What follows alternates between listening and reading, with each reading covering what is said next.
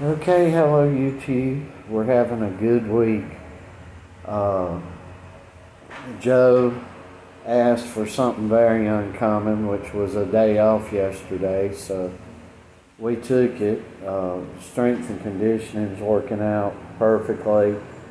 We're dividing technical things up from a lot of the other things that we do, trying to get more order in what we do, and it's working out pretty good. Some bumps in the road because we're changing things up, but all in all, everything's working great. I want to tell you a little story within a story. So I'm going to tell you a little story here. Hang on. Just hang on with it. And, you'll see why. You'll see the psychology of it. So we're walking up to the store, I believe it was the day before yesterday, to get the food we're going to get. I'm lucky, right over here, about 300 or 400 yards, we can walk right over to get fresh meat, vegetables, everything. So I get things fresh daily.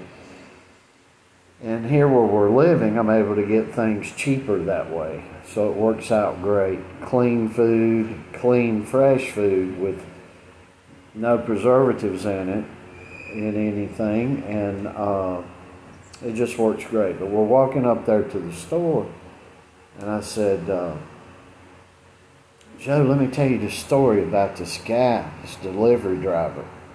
He's like, okay, Dad. So I start telling him the story, and I'll tell you the story. And I'll tell you how I told him. Well, son, there was this delivery driver, and he delivered auto parts around.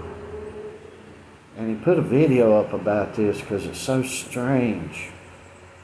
So he was normally delivered to this guy, but he went one day, goes in there, sees the guy. The guy's acting totally normal, real nice to him as usual. And he said, but for a moment, I saw his eyes. There were no white to his eyes. His eyes were all black. And his ears even gave the appearance for a moment in time of being pointed at the top. He said, oh, I come out of there, I'm like, is something wrong with me? Am I having... He didn't know what was going on, so he put a video up asking people, hey, what could be wrong that I saw this today? And people are talking about things such as epileptic seizures and such. And as I'm telling Joe this story like this, I'm dealing with Rocky, our German Shepherd. I'm saying hello to people as we're walking up the sidewalk. And Joe's like, that's about where I stopped with the story. And Joe's like, oh, Daddy, will you get on with it? I'm like, get on with what? He's like, the story you telling me. I'm like, nah, I'll tell you tomorrow. I'll finish it tomorrow. He didn't like that one bit. Of course, I had no plans on finishing it the next day, but that was me nudging him back. So anyway, I said, no, I'll go ahead and tell you how the story ended up. The story ended up, he went back. There were automatic deliveries that this guy was making to this place with these parts, and nobody had canceled it yet. The guy had been dead for 2 weeks before. So that's the story. But what I wanted to give you, that's the story in the story, is how older folk can control younger folk and just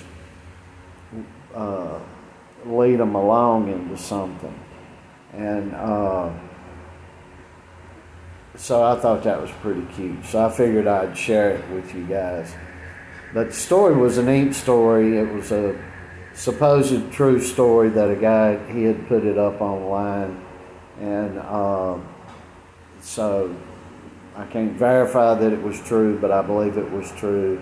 I believe certain things happen like that we can't explain, but because we are always in a spiritual battle. But anyway, I wanted to share a little bit of that with you.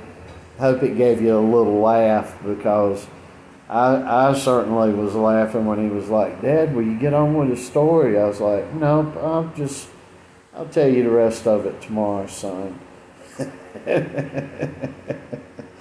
So, moral of the story is, don't go messing around with your daddies, and don't go messing around with old folk.